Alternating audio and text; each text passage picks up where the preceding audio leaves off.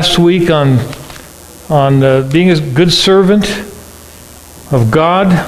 We talked in that study about many elements of being a good servant of God.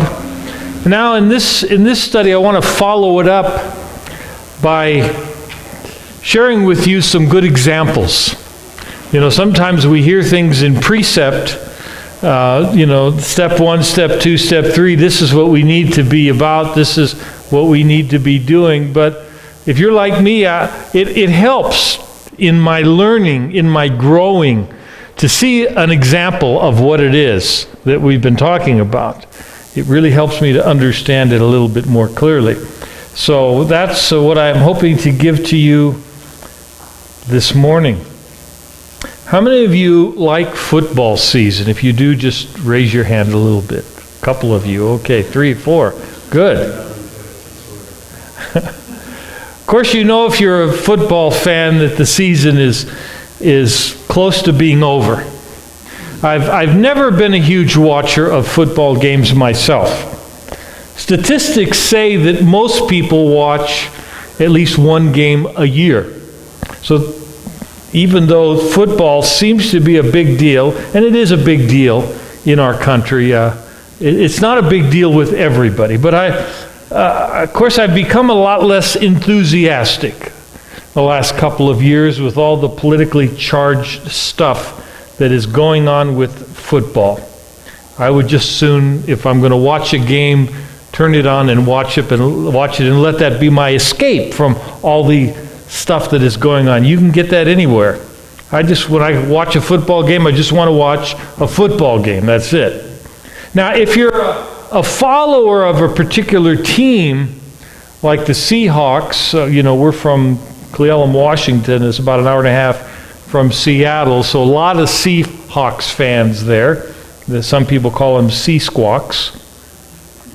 Or maybe, I remember when we lived here in Billings for 10 years, a lot of people were Denver Bronco fans. So any Denver Bronco fans here? No. Seahawks fans? No. All right. Wow. But, if you're whoever your team is, you could probably name several of their star players. The ones who seem to be able to make those tremendous plays with what seems like a little effort. Of course, there's a lot of effort that goes into it, but when you watch them do it, it just seems like it comes so easy to them.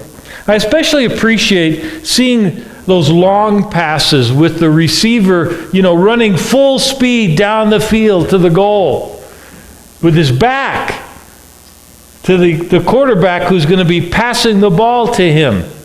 And of course, he's looking back every now and then to get his bearings. But I just love it when, in that split second, he's going and he reaches his hands out. The quarterback is back there and he reaches his hands out and the ball just drops right into his hands. I actually did that one time when I was playing football. It was a miracle. Now, again, if you follow your team regularly, you're probably familiar with those great players. They get a lot of print, a lot of coverage when you see the little, summaries of the games. Those are the guys that are showing up in those summaries.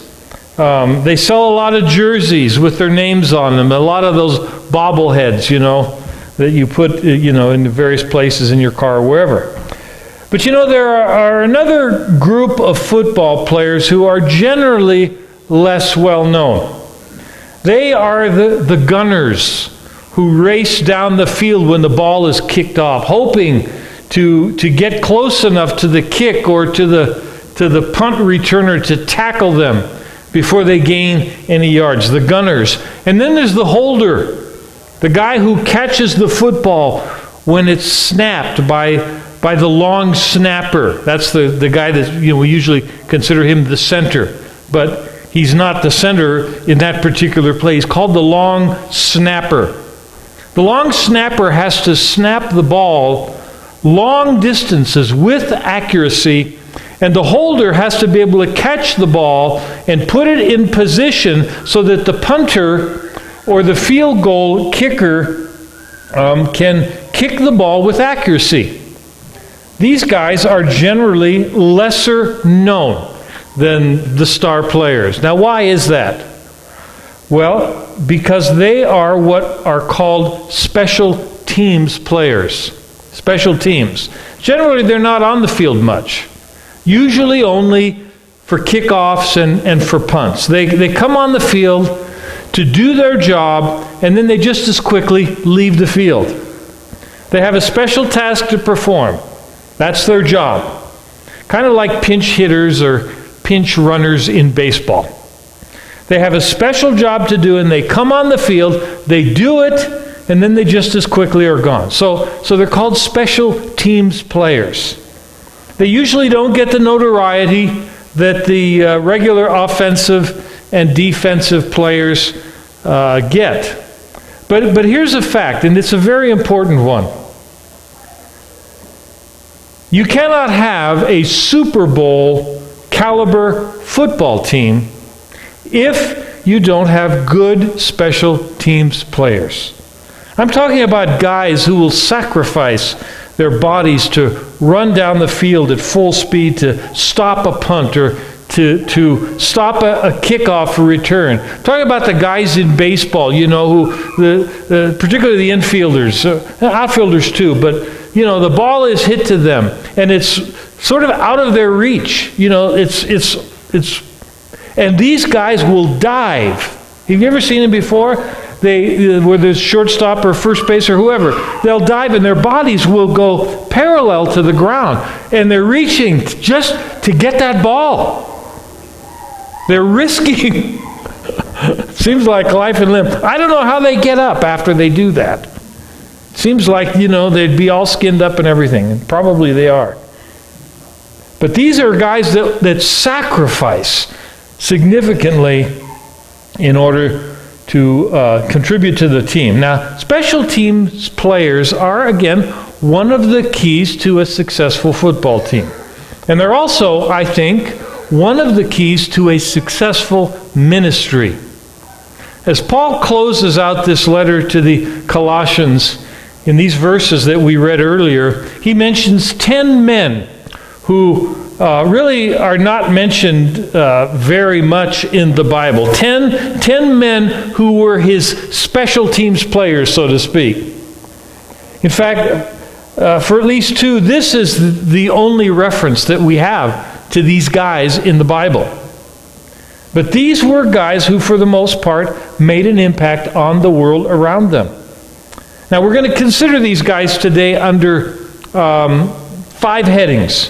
First of all, the faithful, then the fervent, the faltering, the fickle, and finally the forgiven. 5 F's there. I don't normally do that, but it seemed to work. So, faithful, fervent, faltering, fickle, and forgiven. Consider each of these guys today and their impact on the body of Christ, and then how they provide for us examples for being servants of God, being faithful servants. So let's first look at the faithful. First up is a fellow by the name of Tychicus, who was the man with a servant's heart. Look at verse 7 through 9 with me. Tychicus, a beloved brother, faithful minister, and fellow servant in the Lord, will tell you all the news about me. I am sending him to you for this very purpose, that he may know your circumstances and comfort your hearts. With Onesimus, a faithful and beloved brother, who is one of you, they will make known to you all things which are happening here. So Tychicus, it means fortuitous or fortunate. He ministered with Paul for many, many years.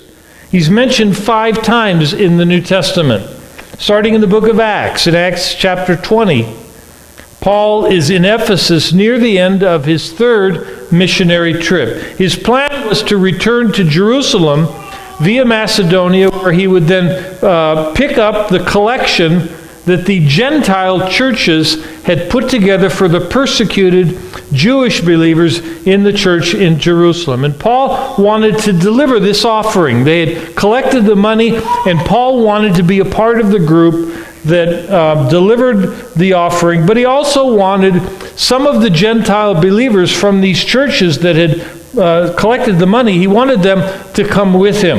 And Tychicus was one of those Gentile believers.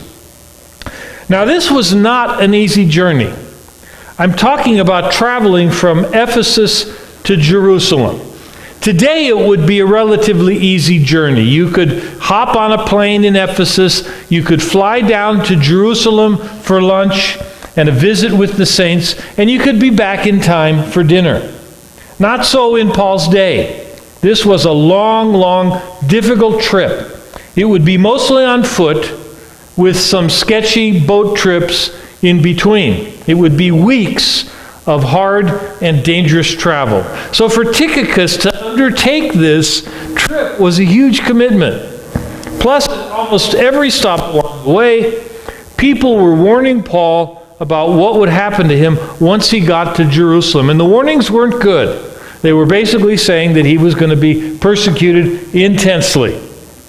Agabus, the prophet, came to Paul, and he tied himself up and said, Paul, this is what they're going to do to you once you hit the city.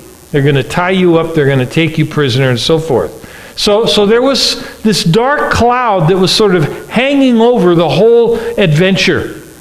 The cloud turned into a full-blown storm once they actually got to Jerusalem. The end result was that Paul was indeed arrested. He was taken to Caesarea to be tried. He stayed there in jail for 2 years, and then he eventually was sent to Rome, which was another long and dangerous journey. And Tychicus stayed with Paul that whole time, though his release from prison was, not for 2 years. I mean, he was there for 2 years. 2 years in Caesarea, also 2 years in Rome. So this was a very faithful friend.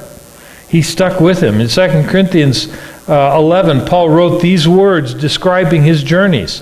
2 Corinthians 11, I think it'll be up here on the screen. 3 times, he says, I was beaten with rods. Once I was stoned. 3 times I was shipwrecked. So far he's not having a good day, right? A night and a day, he says, I have been in the deep, that means in the water, in journeys often, in perils of waters, in perils of robbers, in perils of my own countrymen, in perils of the Gentiles, in perils in the city, in perils in the wilderness, in perils in the sea, in perils among false brethren, in weariness and toil, in sleeplessness often, in hunger and thirst, in fastings often, in cold and nakedness. Now these were some of the things that Paul experienced while ministering for Jesus. What we need to consider, I think, is that Tychicus could have written these same words because he was with Paul.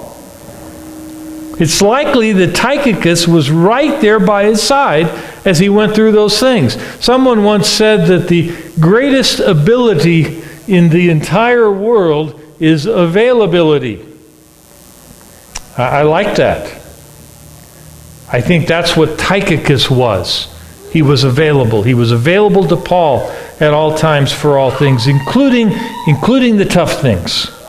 And most of the things Tychicus did for Paul, I'm sure, were not big things or even noticeable things. But Paul couldn't have done what he did without him. He needed a guy like Tychicus. The last recorded thing that Tychicus did for Paul was to take this epistle, the epistle to the Colossians, and the epistle to Philemon, and the epistle to Ephesians, and to deliver them to their destinations. Three letters. So Tychicus was a first century mailman in this circumstance. He was delivering the mail. Now again, we could hear that and think that that's really a nice thing, but no big deal. But to get from Rome to Colossae, Tychicus had to cross Italy on foot. Then he had to sail across the Adriatic Sea. Then he had to traverse Greece on foot. Then he had to sail across the Aegean Sea to the coast of Asia Minor, where he still faced a journey of almost 100 miles on foot in order to get to Colossae. Now, you might not be able to talk someone into doing that today for a lot of money, like $1 million. People wouldn't do it for $1 million. I probably would, but just for the adventure. Well, maybe it would be better said. I might have been willing to do it when I was 40, but probably not now. And yet Tychicus did it because of his love for Paul and his love for the church and his love for God. Now, in the scope of the overall ministry of the church, it seemed like a little thing. But think about this. Think about this. The letters that Tychicus delivered outlasted the Roman Empire.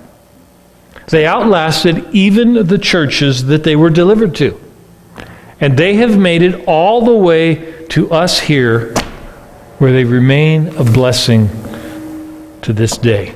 And they certainly have been a great blessing for the last 1900 years to probably billions of people. The life of Tychicus teaches us that there is greatness in the small things that are done for Jesus. Do not despise the days of little things. Those little things could ultimately have a huge impact. You may never know, but they could have a huge, huge impact. Did Tychicus have any idea that what he was doing way back then would be touching lives today? No, of course not. But he was faithful. He is mentioned as part of one of Paul's special team players. And Paul refers to him as a beloved brother, a faithful minister, and a fellow servant, one who was able to comfort their hearts. Did you know that the chief virtue of a believer is faithfulness? That's really the chief virtue. Faithfulness. 1 Corinthians 4:2, Paul says, "Now it is required that those who have been given a trust must prove faithful."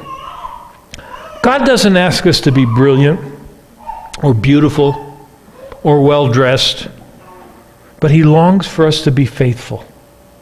You can be a Tychicus, a beloved brother or sister, a faithful minister, a faithful servant. Just love your spiritual leaders. Love your pastor and support them. Love the body that you're a part of. Love those in the church. Be faithful in the little things. And you will be a Christian along the lines of Tychicus. Next up is Aristarchus, a man with a sympathetic heart. Look at verse 10. "Aristarchus, my fellow prisoner, greets you, with Mark, the cousin of Barnabas, about whom you received instructions. If he comes to you, welcome him." Let's focus on Aristarchus here for just a minute. Aristarchus, we're told in verse 11, was a Jewish believer. Though, like many Jews of the diaspora, he had a Greek name. According to Acts 20, verse 4, he was a native of Thessalonica. Aristarchus first appeared during Paul's 3-year ministry in Ephesus. He was seized by the rioting mob who recognized him as one of Paul's companions. You can read about this in Acts chapter 19. He accompanied Paul on his return trip to Jerusalem and on his voyage to Rome. And as Paul writes Colossians, Aristarchus is still there with him. He's still beside the apostle. He was actually in prison with Paul. He was in prison with Paul, probably not for crimes that he had committed, but just because he wanted to be close to minister to Paul's needs. That he chose to make Paul's lifestyle his own speaks, I think, of his sympathetic, caring heart. He gave up his freedom to minister to Paul's needs. Can you imagine doing that? Somebody you know and love ends up going to jail for whatever reason. And you say, you go to the warden or to the jail keeper, whoever's in charge, and you say, I would like to stay with him in his cell, or her in her cell, while they're there. I want to be there to encourage them. Really? They would think you're nuts. But wouldn't that be cool? I mean, if you found yourself in a situation like that, especially Paul, he was accused of something that he didn't do. And there was Aristarchus right beside him. He gave up his own freedom to minister to Paul. Any leader would be enriched to have a faithful Aristarchus at his side through all of his trials. The Lord's work would not be done if it were not for people like Aristarchus. People who are just called alongside to help, who humbly bear hardships without the fame of those that they serve. Galatians 6:2 says, "Bear one another's burdens, and so fulfill the law of Christ."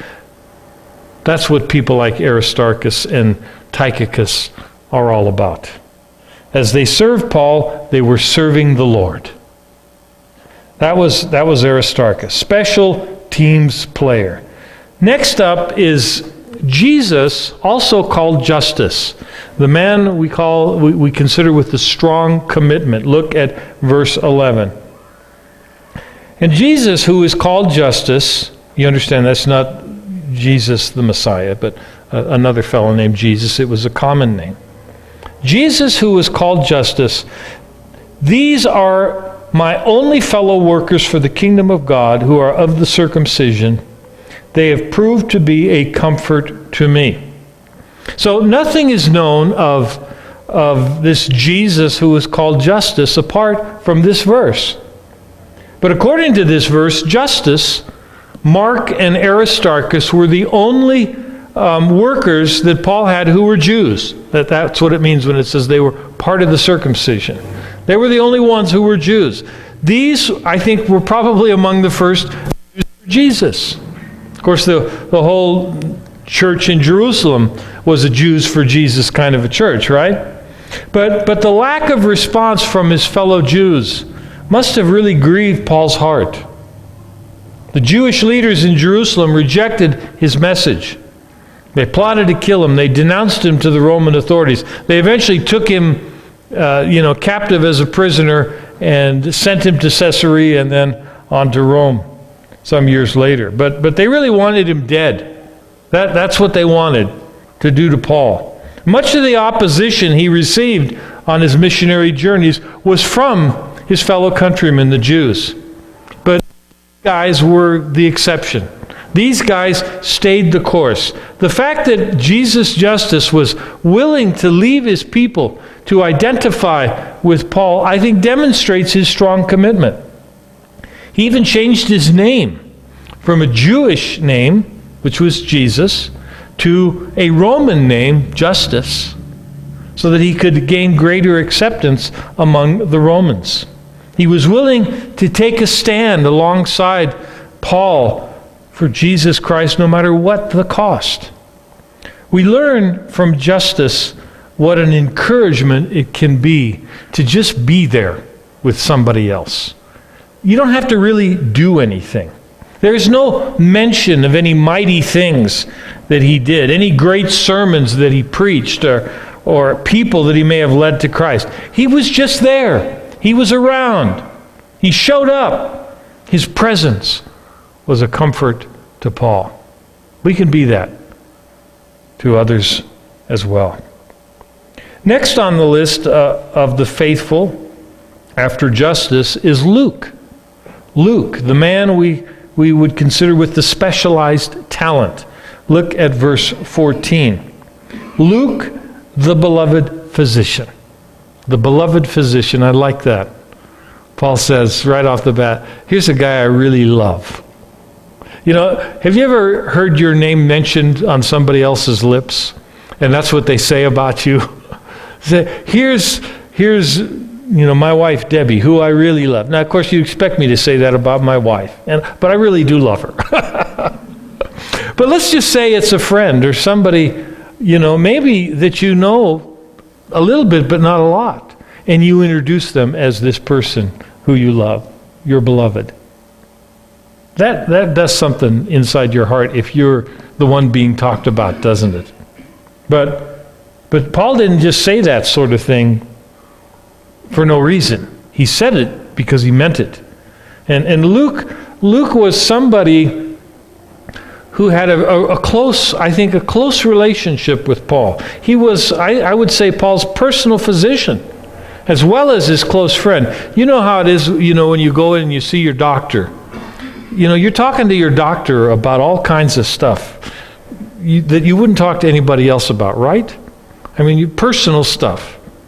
You're not going to sit down, at a dinner, a potluck, say here at the church, and talk about the things that you talk to your doctor about. Most people are not going to do that. If they do that, then others will look at them and say, interesting. But Luke was Paul's physician. He was his doctor. And because I think he was his doctor and had that close personal relationship with him, he became a personal friend. He was a Gentile believer who had traveled frequently with Paul on his missionary voyages. In fact, it may have been Paul's recurring illnesses on his first missionary journey that prompted him to take Luke along with him in the first place. This guy knows a little bit about medicine. Back in those days, doctors didn't know nearly as much, right, as they do now. So I could say that now. Back in those days, Luke, I'm sure, was well educated for his time. But Paul said, hey, I haven't been feeling well. It'd be nice to have a doctor along on the journey. Plus that, others, are going to maybe not feel well at some point. So he brought him along. And like Paul, Luke was well educated. He was cultured, as evidenced by the literary quality of his Greek in the gospel that he wrote and also in the book of Acts. He used his specialized talent not for his own gain, but for the furtherance of the gospel. That is something I think to be admired. He was a doctor, and so he could have, made a good living from being a doctor. He was well educated. He could have been a professor, an educator of some sort. But instead he used the specialized talents that he had for the furtherance of the gospel. Again, I admire that. He could have used his training and his skills for his own gain, but he didn't. I'm sure that Luke helped to take care of Paul when he received the many beatings that he received, the floggings, and when he suffered the various ailments during his imprisonments. He was well educated, highly trained. He was a careful and very exact historian. Yet he chose to use his gifts for the kingdom of God, because everything else in his mind, no doubt, was secondary to serving Christ. We know that according to 2 Timothy 4:11, Luke stayed with Paul right up until his death, when Paul wrote, "Only Luke is with me." Only a faithful friend will stay to the very end.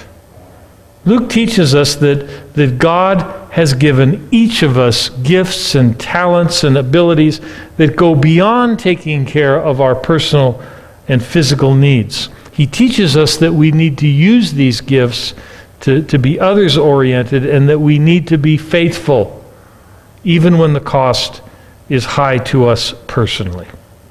Luke was that man for Paul. Last on the list of the faithful is this fellow named Nymphas, the man with the gift of hospitality. Look at verse 15. Greet the brethren who are in Laodicea, and Nymphas and the church that is in his house. Now when this epistle is read among you, see that it is read also in the church of the Laodiceans, and that you likewise read the epistle from Laodicea. So Nymphas was a man with the gift of hospitality. He's a person, really, again, not mentioned anywhere else in Scripture. This is it. This is the only mention that we have of him. So Paul's fifth friend demonstrated his faithfulness by turning his home into a church. He's mentioned simply because he allowed a Bible study to take place in his house on a regular basis. Now that should be a great encouragement to those who host church activities in their homes. All this guy did is open up his house and he gets his name mentioned in the Bible. He's considered one of the faithful ones. Let's face it, opening up your home to others on a regular basis can be a lot of work, but it is also something that can be a great blessing. Back in those days, it was an essential ministry. For the most part, local churches didn't have buildings like this one. Probably the cost was prohibitive, and also the persecution was great. So it made them kind of a target. If everybody met in a building like this one, where the surrounding neighborhood hated you, then you sort of become a target, right? So they would meet in private homes for the most part. It was of necessity. And so the gift of hospitality was really, really important for these believers. Apparently Nymphas was one of these faithful servants who gave the use of his house to the believers in Colossae over a long period of time. Okay, so that's the list of the faithful. Let's look next at the fervent. We have just one person on this list, but he's a big one. He's a big one. His name is Epaphras, the man with a devoted passion. Look at verse 12. Epaphras, who is one of you, a bondservant of Christ, greets you, always laboring fervently for you in prayers, that you may stand perfect and complete in all the will of God. For I bear him witness that he has a great zeal for you and those who are in Laodicea and those in Hierapolis. So his name is Epaphras, the man with the devoted passion. We were first introduced to him in chapter 1. Let's turn over to chapter 1, Colossians chapter 1 if you would. Hold your place there for a minute. Let's look at verse 7. It says there, as you also learned from Epaphras, our dear fellow servant, who is a faithful minister of Christ on your behalf, who also declared to us your love in the Spirit. So on the basis of that verse, we could have included him in the list of the faithful, right? Because he's called a faithful minister of Christ. But we didn't. And I'll show you why in a minute. There are several things in chapter 1 and in chapter 4 that stand out to me about Epaphras. First, Epaphras gave a good report concerning the Colossians. We see that back there in chapter 1, verse 7. He told Paul and his companions about the Colossians' love in the Spirit. I'm not sure exactly what this meant, but it's clear that it's a good thing. Love in the Spirit. I like this about Epaphras. He goes around speaking good things about others. So many people go around speaking bad things about others. But he's not that way. He says, I have good news about the great things happening with those guys in Colossae. I don't know about you, but I want to be like Epaphras in that regard. I want to talk about how great someone is behind his or her back. Because not only does that please the Lord, but it has an impact on me as well. How is that? Well, our words are powerful. You say something about someone to someone else, and it affects their outlook about that person. Epaphras gave a good report. And although there were problems going on in the church of Colossae, it certainly wasn't a perfect place, and there was nobody in the church that was perfect. Yet he took time out to highlight the good. He emphasized the good. Let's be sure we do that as well. Second, Epaphras is called a dear fellow servant, also in Colossians 1:7. The word for servant in the Greek is doulos, which means bondservant. A bondservant was a Hebrew who had originally sold himself into slavery, but who, when it was time for him to be freed, 7 years after that, he decided to submit himself to slavery for the rest of his life because his master was good to him and he wanted to continue serving him. Epaphras was a bondservant to Jesus, but he was also a bondservant to the church in Colossae. As you remember, the church was dealing with a bunch of false teachers, but Epaphras didn't bail. He submitted himself to serving this less than perfect church. But notice Paul refers to him as a dear fellow servant. I suggest to you that the reason that Paul referred to him in this way was because his attitude was refreshing. He wasn't just a fellow servant, but he was a dear fellow servant. He was a refreshing sort of a person. His heart was encouraging. He was a man who just loved to serve the Lord. Paul could see it. Others could see it. And so by observing Epaphras and his selfless service, others were refreshed and encouraged to follow his example. Third, Epaphras is called a faithful minister of Christ, also in chapter 1, verse 7. He was a faithful minister. He was faithful to the church, and he served them lovingly. He was dependable. He was available. He was trustworthy to God and man. He had a passionate devotion for the body of believers at Colossae. You know, every church needs a lot of people like Epaphras. I hope all of you are of that caliber regarding this particular church. Moving back to chapter 4, Paul highlights what was one of his main ministries. Look at verse 12 again. Epaphras, who is one of you, a bondservant of Christ, greets you, always laboring fervently for you in prayers, that you may stand perfect and complete in the will of God. What was his main ministry? He was a prayer warrior. That's the thing that Paul mentions. Always laboring fervently.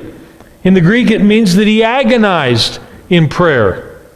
It's used in 1 Corinthians 9:25 to speak of the grueling competition that was endured by athletes in the games. In John 18:36, it's translated fight. Related words appear in Romans 15:30 to speak of fighting in prayer. Luke 22:44, it's used in reference to Jesus' agony in the Garden of Gethsemane. Epaphras was a living example of Paul's command to the Colossians in verse 2 to devote yourselves to prayer. The goal of Epaphras' prayers was that the Colossians would stand perfect and complete in all the will of God. Verse 12 again. Perfect means mature or fully developed. Complete means filled up. In other words, that they would be all that God desired them to be. Paul can personally vouch for his hard work in prayer as he not only intercedes for the Colossians, but he's also interceding for the believers in the churches of Laodicea and Hierapolis. Friends, prayer is hard work. Prayer that costs nothing probably isn't really worth anything. He didn't pray only when it was convenient, when he had nothing else to do. Of the 10 people that Paul lists in this chapter, only Epaphras is commended for his fervency in prayer. That doesn't mean that the others didn't pray, but it does suggest that prayer was his major interest in ministry and that he excelled in that ministry. Some of you here this morning are discovering that your primary ministry is prayer. It's not a small thing. It's a big deal. May God bless you. And may God increase your tribe. May he make more like you. People who are fervent and faithful in prayer. Keep on doing what you're called to do. Let's look next at the faltering. Archippus, the man in need of encouragement. He is also mentioned in Philemon verse 12 as a fellow soldier of Christ. Look at verse 17. And say to Archippus Take heed to the ministry which you have received in the Lord, that you may fulfill it. So here Paul takes a minute to encourage Archippus to be faithful to his calling. A number of us are faithful. A few of us are fervent. Some of us are faltering. This was apparently the case with Archippus in verse 17. Faltering. Now, again, here's another name you don't hear very often. When we compare this verse with Philemon 2, we conclude that Archippus belonged to the family of Philemon. Some commentators suggest that he was also the pastor of the Colossian church in the absence of Epaphras. For some reason, Archippus was neglecting the ministry that he had been given, and so Paul reminds him to fulfill it. The phrase means to fulfill it completely. Archippus may have needed special encouragement to keep at it. Perhaps he was sliding spiritually, feeling tired, or simply had lost his focus. Maybe he had given a lot, or maybe he had given a little or a lot, and got discouraged in the process because of what seemed like a lack of progress, maybe in his own life or maybe in the lives of the people of the church. And so he was discouraged. Sometimes we need to be challenged to follow through on what we've committed to do. Other times we need a nudge, a little push to get more involved in discerning what ministry that the Lord has for us. So I ask you, are you faltering now? Are any of you faltering? Have you not been laying it out for Christ like you were at the beginning? When you first became a Christian, when you first started serving the Lord, you were on fire, you were excited.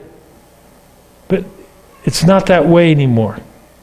There's a faltering that is taking place.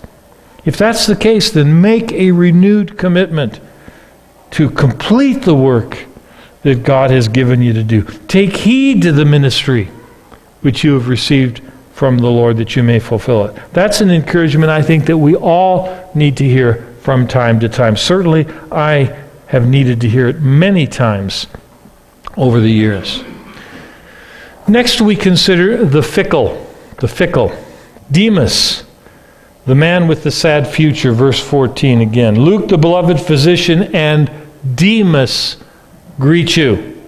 Demas is sort of the stain, I think, on the group. And I'll explain to you in a minute. It doesn't really tell us that here, but if you check out the rest of Scripture, you'll find out. We can't really tell much about his inconsistencies here. But it's interesting that Paul gives no commendation about Demas and just simply says that he sends greetings. It's like Paul is saying, oh yeah, and Demas says, what's up? Kind of the way we are sometimes. In Philemon 24, he's called a fellow laborer. He was from Thessalonica. He was part of the original band of Asian interns who traveled with Paul. So, he had a ministry alongside Paul. But here in Colossians 4:14, he's just called Demas. Perhaps Paul is beginning to see the seeds of his fickle faith at this point, as he notices the beginnings of the disease that we might call spiritual drift. 2 Timothy 4:10, written about 5 years later, tells us what became of him. Paul says there, "For Demas, because he loved this world, has deserted me and gone on to Thessalonica." A spiritual weakness, a fatal flaw, led to his downfall. His sin was that he was more in love with this world than with the one who made the world. We don't really know what happened, but we can all recognize how it can happen.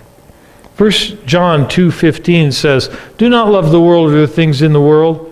If anyone loves the world, the love of the Father is not in him. For all that is in the world, the lust of the flesh, the lust of the eyes, the pride of life, is not of the Father, but is of the world."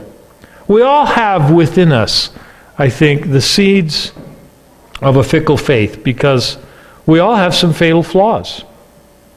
It's so easy to maintain a religious veneer and yet be living for the things of the world, isn't it?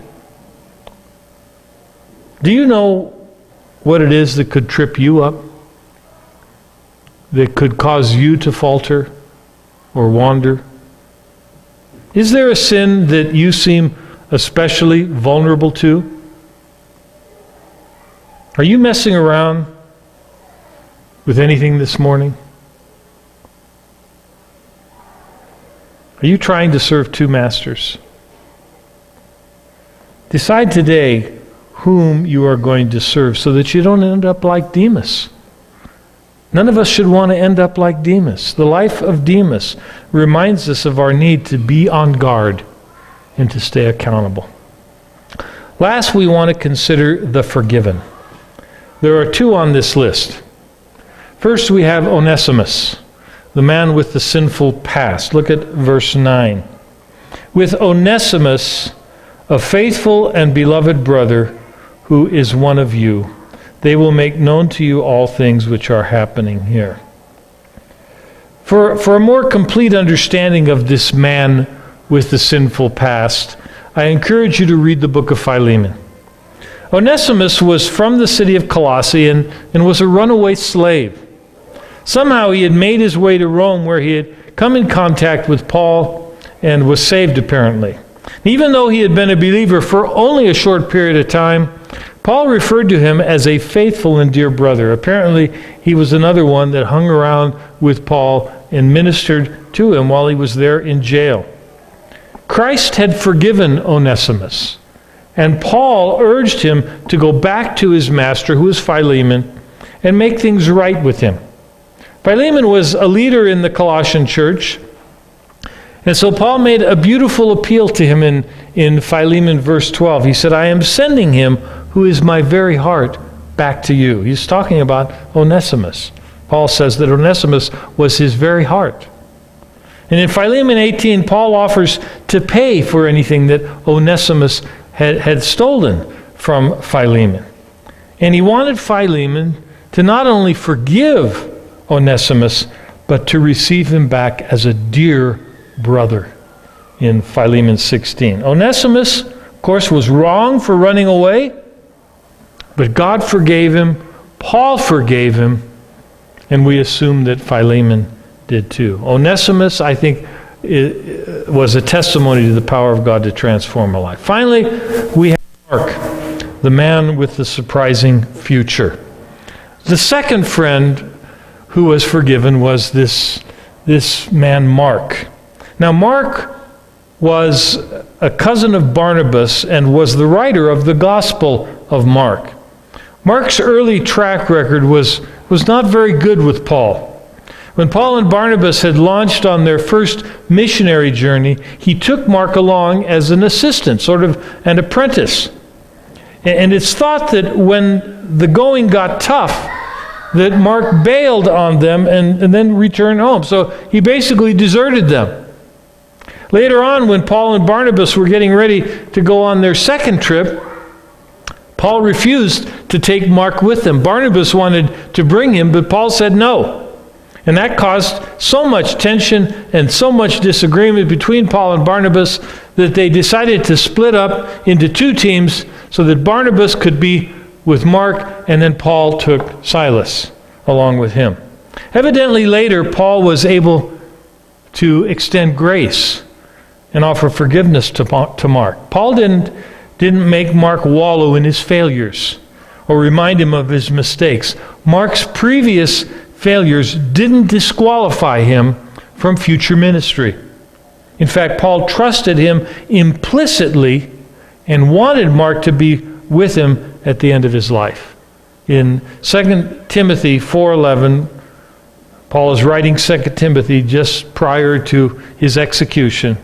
He writes, "Get Mark and bring him with you, because he is helpful to me in my ministry."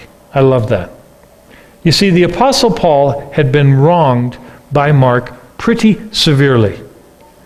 But Paul eventually forgave him to the point where they became the closest of friends and ministry partners. So there you have it. Paul's special teams players. Guys who were not ministry superstars. They are men whose spiritual exploits are not splattered all over the pages of Scripture. But these guys were, for the most part, faithful and servants of God. Few books have been written about these guys. I did find one on the internet when I was looking last night about Epaphras. But not too many. Not too many books have been written about these guys. Epaphras obviously has, as I mentioned, 5 different mentions in Scripture. So he would be one that, I don't know, the guy wrote a book about almost 200 pages about Epaphras. So he's got to be supposing a lot of stuff there, because we're not told that much, obviously. But here you go. These are guys that did the little things. And God took note of their hearts and their commitment and their zeal. You know what? We can all fit into that category. That same category. Being a beloved brother or sister, a faithful servant, a fellow minister. Open up your house. Be committed to pray. Be a faithful friend. Use your gifts and talents to bless the church, which is His body. Don't wait for somebody else to do it. You do it as God calls you to. Hebrews 6:10, for God is not unjust to forget your work and labor of love, which you have shown toward His name, in that you have ministered to the saints and do minister. When I was a kid, there was a girl in the neighborhood who was what we called back then a tomboy. One day I was teasing her and made her mad. And she was one I found out that you didn't want to make mad. She started chasing me. There was an orchard behind her house, and I was there in the vicinity of her house there. And she started chasing me through this orchard. And I ran through the orchard as fast as I could. My best friend's house was just on the other side of the orchard, and it had about a 4.5 foot tall fence there, block wall. And literally, I was running as fast as I could, and I was kind of a chubby little kid, and I didn't run fast. I was kind of like Fat Albert, No, don't like to run. But this girl was chasing me, and she was going to beat me up if she got a hold of me. So I ran as fast as I could, and I literally leaped over that fence. It would have been a great clip, for the Olympics or something. I leaped over the fence. I don't think my body touched the fence.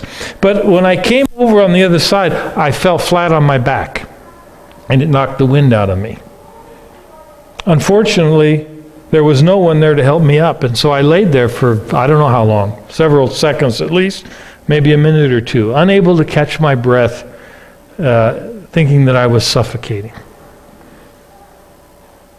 How about you? Are you knocked flat this morning? Do you feel like somebody knocked the wind out of your sails? Are you just laying around in life and ministry as if the wind has been knocked out of you? You don't have to stay that way. It doesn't matter what your background is or what sin you've committed. Maybe you've run away from something like Onesimus. Maybe you've let someone down like Mark did. If you ask for forgiveness, you can have it. The Christian life is a series of new beginnings. You are not disqualified permanently because of what you've done. Failure happens. It happens to all of us. But failure need not be final. You can surrender your life to Christ today, and He will forgive you for all of your sinful past. And it is forgiven. And it's as if forgotten. God doesn't forget anything. But He treats us as if He forgets it. That's a beautiful thing. If you've strayed away, you can come back to Christ if you want to. You can serve as a forgiven friend, because God is the God of the second chance. I hope you believe. I hope you see this Bighorn Calvary as a place where you don't have to be perfect, where you can come, the church really, And this is not an exaggeration. This is the absolute truth.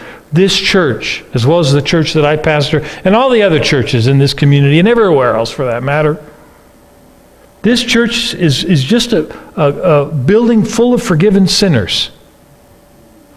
And a hospital for the hurting, hopefully. There are no exceptions to this in the room today. No exceptions. That's what we are. We're forgiven sinners if we've accepted Christ as our Savior and Lord. This also challenges me to make sure that I'm not holding somebody hostage to something they've done or said in the past. I need to set them free and be willing to give them grace and encouragement like Paul did with Barnabas and with Mark. And just like God has done with me, God has forgiven me so much. If I told you about my past, you'd all be sitting on the end of your seats probably. But you'd say, how can God use a guy like that? Because he's God. He doesn't need me to be perfect. He can make me what he wants me to be, and he can do the same for you too.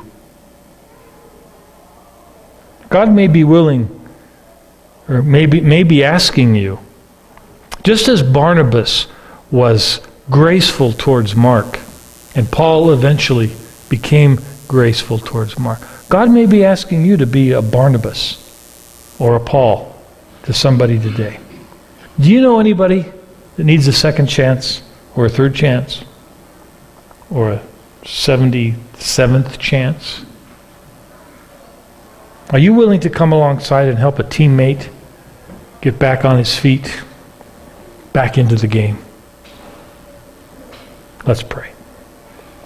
Thank you, Lord, for your word to us today. I pray, Lord, that you would really speak to our hearts right now, and that you would have your way in our lives. Lord, we want to be part of the team that you are calling in this world. We want to be those faithful ministers, those faithful servants. We want to be those who extend grace. We want to be those, Lord, who talk well of others, commending them, not tearing them down. We want to be your hands and your feet in this community.